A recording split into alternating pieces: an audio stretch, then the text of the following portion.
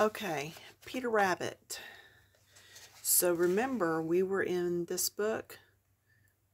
Beatrix Potter wrote the book. Charles Santore has been doing the illustrations. Now, I was over on this page, but the ears are already done here. So I'm going to switch. I had saved a page with his ears not colored yet. I'm just going through and doing this right through in order. There we go. I thought that would be a good one because it shows one in the front, one in the back. And there's Peter. Hoping this clipboard will help me to stay on the page. So let's just worry about his front half tonight. Also, if you're so inclined, across the top of your screen, go to the About part, and there's a place where you can actually make a donation. I would love to collect all the books where Charles is the illustrator. I just fallen in love with his stuff. Don't know if it's because he's got a granddaughter now or what, but I just love it. All right, I am using the Arteza. This is, I have 83 on there. Yeah, see, part of it's already rubbed off. So it's 83. And it's just a very pale pink. Then I've gone over to 26, which is peony, but it's just a little bit of a brighter pink. And then I'm going to go to Coyote, which is 111. Then next is Cocoa, which is 36. And then Dark Chocolate, which is 118. Now for the ears, I'm using these three. So my lightest pink, my bright pink, and then the Coyote. The reason for that is, as I come through here and see I'm holding back on my pencil, not down here because I don't want to get too hard yet. I want to keep it light. So I hold further back and it keeps me from pushing too hard. Because if I push hard now, I'll just snap the lead off. Okay? So I'm going to come through here, and I'm coming into this shaded area some. Okay? And that's part of what I'm loving about these books now that I've actually done this one. I think I'm due to get a book on Tuesday. It's the Christmas one. And I went ahead, now I'm changing pinks. I went ahead and ordered it to come in because there was only a few left. So, but other than that, I'm really trying not to get a whole lot of books. I'm trying to wait till birthdays and stuff to see if maybe I'll get some of them from family. So, I have a birthday in April, so that's a good time for everybody to chunk something my way. So, I am very excited. I have a package coming from France, and it's going to be the alcohol markers that are put out by Coloria. They are actually coming to the United States with their, I think it's the alcohol markers that are coming now.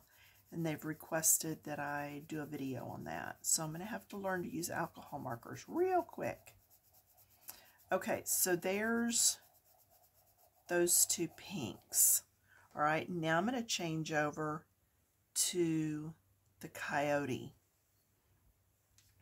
So yeah, my pencil sharpener kind of ate the pencil. I don't know what's going on, but the lead's still in there, so I'm good. Now I'm gonna, did you see? I went from here to going ahead and scooting up on the pencil some. I need a little bit more control here. Now as I color this in, you can see how that color is just laying down, and you wouldn't normally think of blending into pink with a brown, but I really did some looking around on the pictures that are in the books where they're already colored, and it does have some browning on there. And we used to raise rabbits when my children were little, and I will tell you, even on a white rabbit, there's very little that is going to stay all white. The yellow, and it's from being in the sun. So, and he is not a white rabbit, but he does have white areas. So, and see, I'm fading that out to nothing.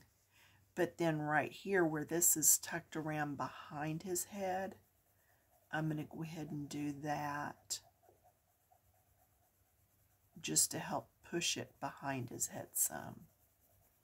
And then I'm going to add here, just because it goes into that white some, and then I'm leaving a lot of this white. And then on the face, you're going to notice we're going to leave his little muzzle area and around the eye in white. But the more I color this style book, the easier it becomes. Now this is the back of the ear. The back of the ear, according to their illustrations, is not white. So I have started doing this technique, or this coloring pattern, way of laying the color down, on all the pages through the book that show Peter Rabbit. Okay, so that way I have a uniform story going on. And I'm going into that blue just a little, because that's where his little tuft of hair is hanging over the jacket. So, all right, hey, winter storms are over. We were able to go out and find food right away. We had a couple of leaks, but no breaks. And the leaks were things that I was able to fix. So very thankful for that. Yeah, that was quite the snow we got here in Texas. Trying to remember if I've even done a video since then, or if the video was before. I think the video was after. But yeah, we did eventually get out and go shopping. I think my son and his wife had to check 2 or 3 different stores a couple of different days before they could find milk for our granddaughter. So she has changed over from formula to milk a little while back. She's, let's see, she was born in December a year ago. So she's what, like 14 months now? Something like that. So, yeah. Ooh, and it's thundering here now. I know we're supposed to get a big storm. Hopefully we won't lose electricity. We never lose electricity. And then that snowstorm hit. My daughter still doesn't have hot water. She's having to go to different people's places for showers and all that stuff. Yeah, it's booming out there right now. So hopefully we'll get to keep going through this. Okay, I'm not going to go on down any further. I'm going to do just this here, just because if we do lose electricity. Ugh. Anyway, so now I'm changing to my lighter brown color. Now this is not going to look so light once it goes on, but I'm going to concentrate on the areas that are down in the V's, like down in here, because that would all be a little bit darker. Then it would get lighter as I come out.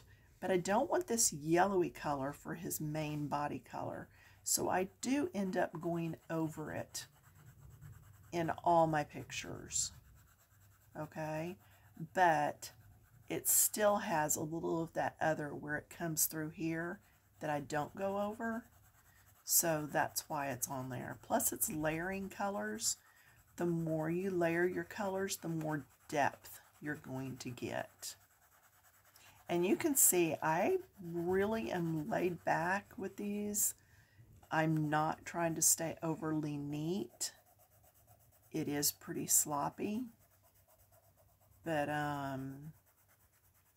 it works out well. Works out well. I don't know if y'all can hear that booming thunder or not. Probably not. And then this is behind his ear, so I want to get that in there. And then this is behind his head, so we're going to be sure and get that in. And see, this part I'll probably leave just a little bit lighter, this part, and it'll coordinate better with this. So I'll come up in there some, but then I'll leave it.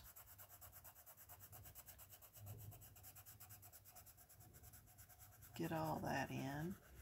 Yeah, we went from snow to 70 or 80 degree weather, upper 70s, and now all of a sudden we're in for storms and probably some flash flooding for the next few days. It's Texas. What can I say? It's Texas. But yeah, so if you've got any of these books, don't feel like you have to keep it super neat. You can see how I'm going jaggedy more than I'm going in circles now that I'm in this area. And this just allows it to look a little bit more like fur.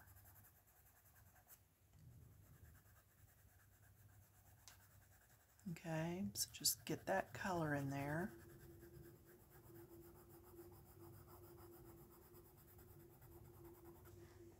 Okay, then I'm going to go to my darkest. I'm going to come down in here, and I'm going to really get that darker. Is this the darkest? Nope, I didn't pick up the right color. This is the darkest, yes.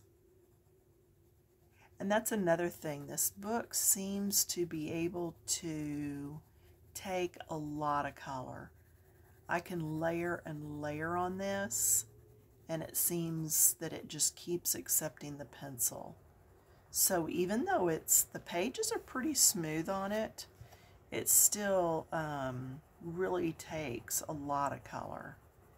And I find the pencils don't leave a lot of those little valleys, those little pitted areas in the paper. They're fairly easy to cover. So, now see, I'm going to get darker back in here the further I go back. So all those little lines that were here before are like my guidelines. Okay, so if you've got any of these books, yeah, I think they're going to be fun. They're very easy. You don't have to be real precise.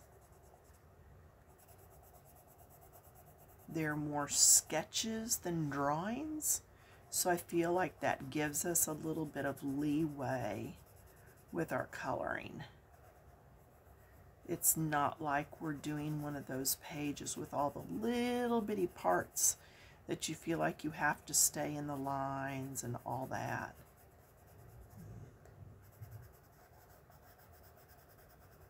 Okay, and then you just finish working this out. So at this point, if we lose power, I'll upload it later, but it's enough that you're able to see what I've done. So anytime you're doing fur, just keep it choppy. Keep that choppiness in there. Don't try to do real smooth. Okay, now I'm going to stand up and look through the camera and see what you see. That's another thing too.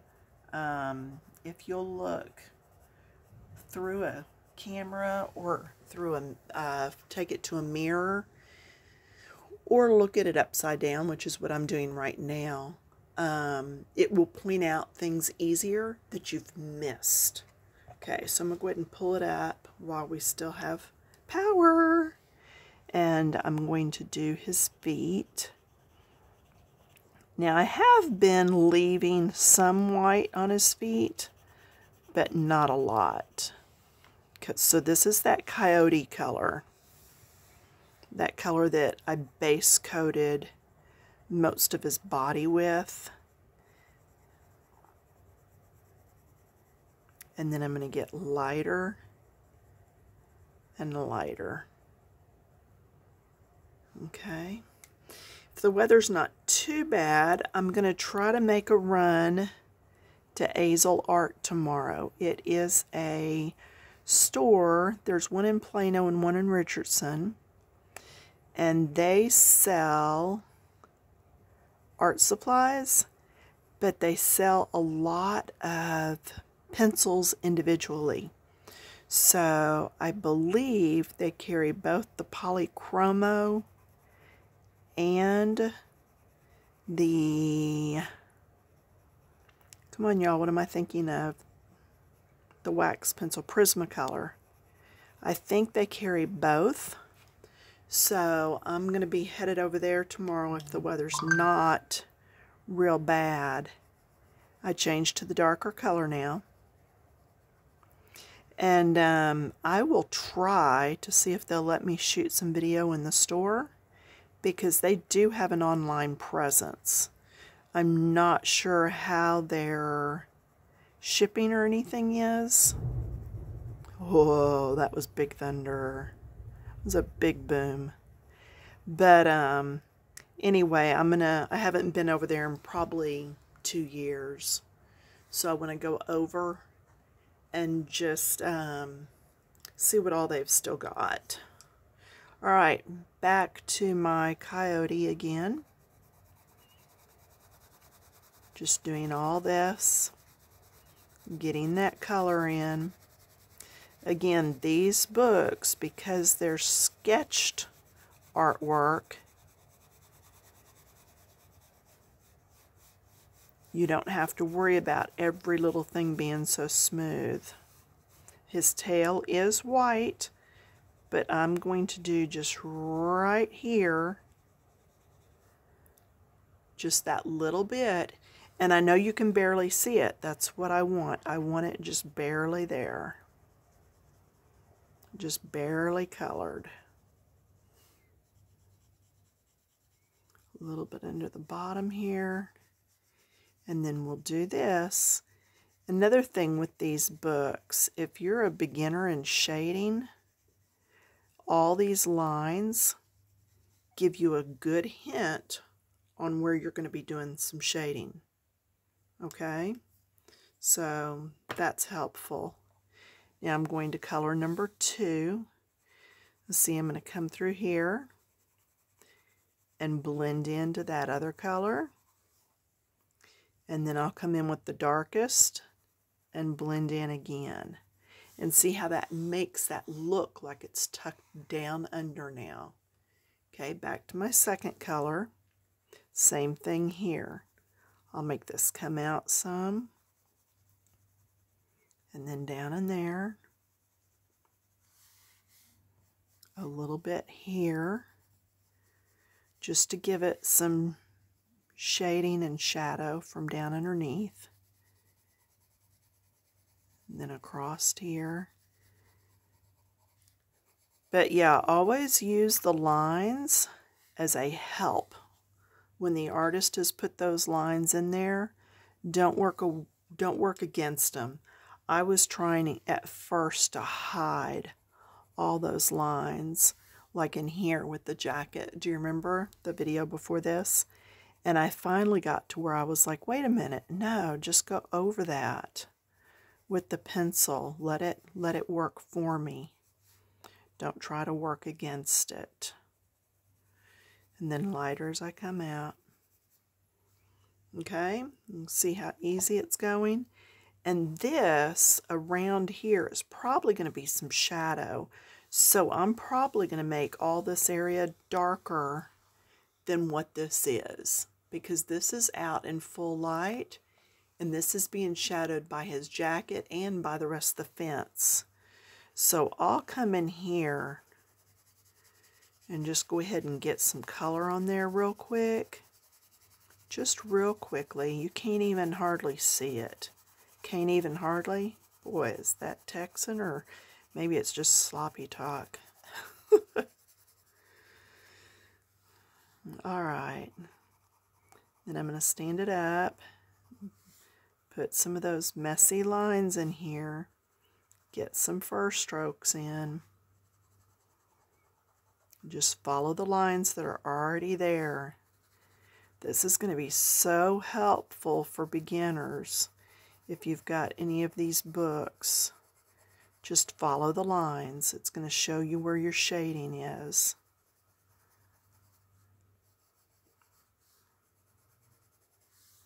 Now, I do want darker up under here, so I'm going to really deepen that. See how that's kind of casting a shadow down there? Same thing up on this side.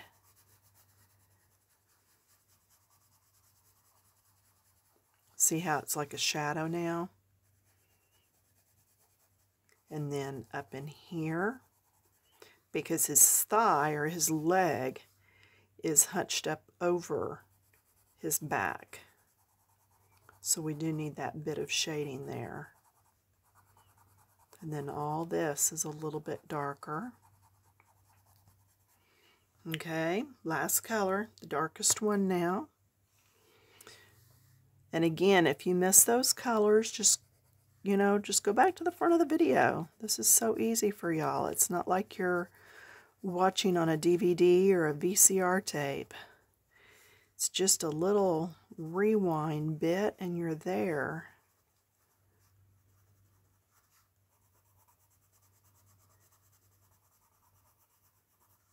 If I can remember at the end, I will show you what I'm doing in the back of this book that is going to be very helpful should I ever need to go back and work on something some more. Because, sometimes you find something that you missed and you're like, oh man, I got to go back and fix that. What color was I using? I'm actually using a spot in the back of the book.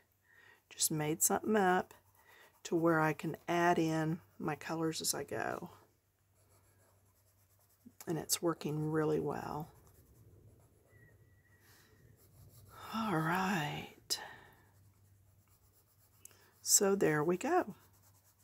Not hard. So it took time. Yeah, it was 22 minutes. But that's not bad, huh? Not just for getting it on there real quick so I could show you. Now, let me show you in the back what I'm doing. I'm actually writing down all the colors that I've used on the different areas. And see, it does come with some color photos of the original artwork. But yeah, so you can see I've done his inside of his ears on all the pictures. And that's actually the picture I'm on now. All of these he's already finished. So I'm going to go through and finish that in all of them. And that cat's going to be fun. Not sure what color I'm going to do that cat. But I've got to finish doing his body and all these.